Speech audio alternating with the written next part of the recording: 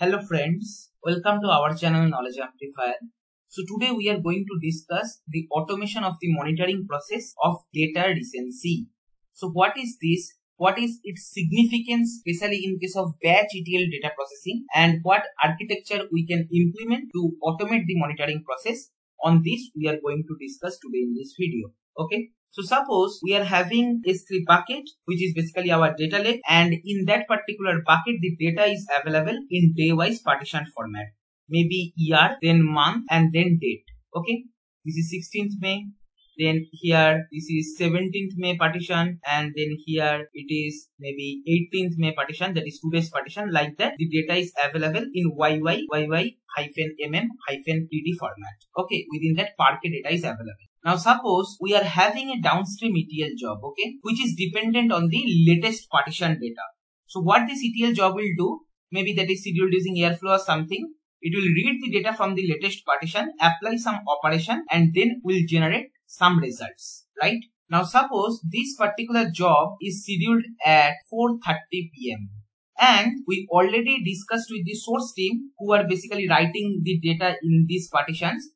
They agreed to bring the data in the latest partition by 4 PM. Okay, we just kept a 30-minute cushion. If something happens, then at least 30-minute gap is there. By that time also the source team can write the data. Okay, like that the architecture is currently working. So as per the discussion with source team, by 4 PM in the latest partition data will be available. And if they are not able to bring the data by at least 4:30 PM, then what will happen? All the downstream jobs or tasks or process which rely on the latest partition data, they will be getting impacted. Okay. So to ensure any subsequent task or the process that rely on the latest data don't get any issue, the source team need to make sure that the data is available on time, right? But obviously in production system, we might face certain challenges. Maybe the source team itself are getting data late. So that's why they are sending the data late. And as a result, eventually what might happen that this production ETL job might fail.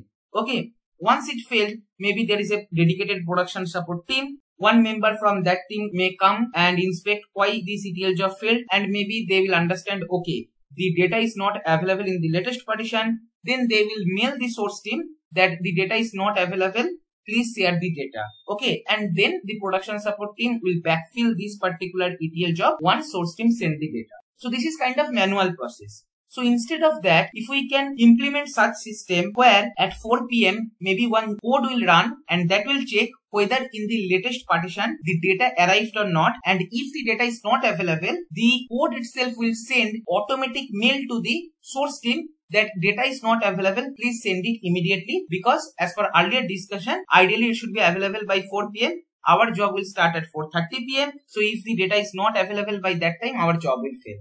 This mail has to be sent automatically. How to send this automated manner, that we will understand. And there comes the concept of data recency. That is, it all indicates is the data added at the expected time or not. Sometimes business might be interested to get some dashboard that how many days the data is coming within the time limit and for how many days it is not coming on time across a month. Like that kind of reports also sometimes we might need to generate. So how to automate this whole monitoring process using different AWS services, that let us try to understand. Okay. And the architecture is very simple actually. So here what we are doing in left hand side, we are having our source team who agreed to send the data in S3 by 4 PM. Okay. So the data from source team are getting landed in our S3 latest partition, maybe at 4 PM or at any time. So we need to inspect whether the data is coming on time or not. So what we will do in this case, at 4 PM, we will run one Lambda code. So the Lambda code need to be scheduled. So in this case, obviously we will use the scheduling capability of Cloudwatch or Event Bridge, whatever you say. Using Cloudwatch corn expression or rate expression, we will trigger our Lambda code at 4 PM. And then this Lambda, what it will do? It will go to that S3 bucket. It will try to search that latest partition. In that particular partition, the Lambda will check whether data is available or not. Okay. So first thing, what this particular architecture is different with respect to normal architecture is that mostly from S3, we trigger Lambda code. But in this case, we want to make sure at a particular time the data should be available in S3. That we want to check. And if it is not available, we want to send mail.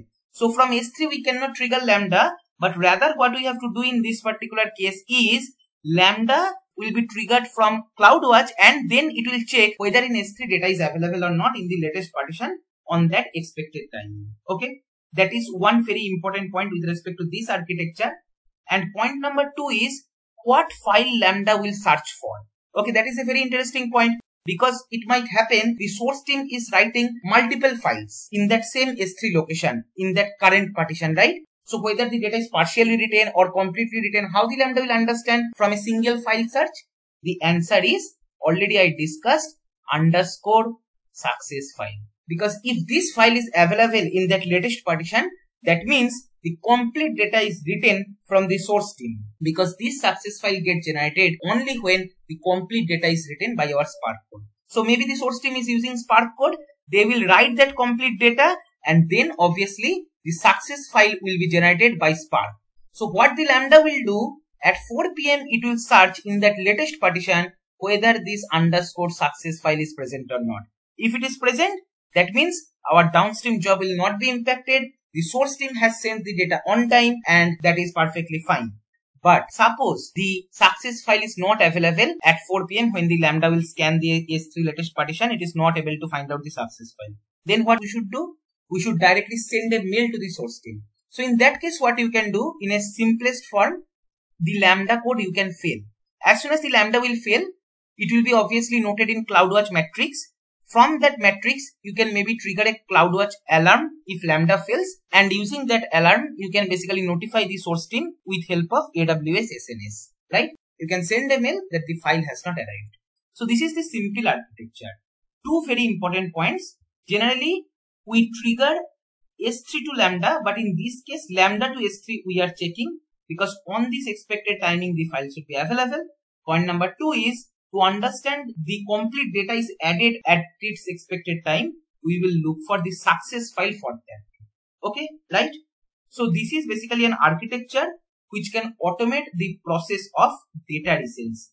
Now I will show you a simple Lambda code which will search for a file in S3 and it will fail if it is not able to find out, and in Cloudwatch it will display as a matrix form.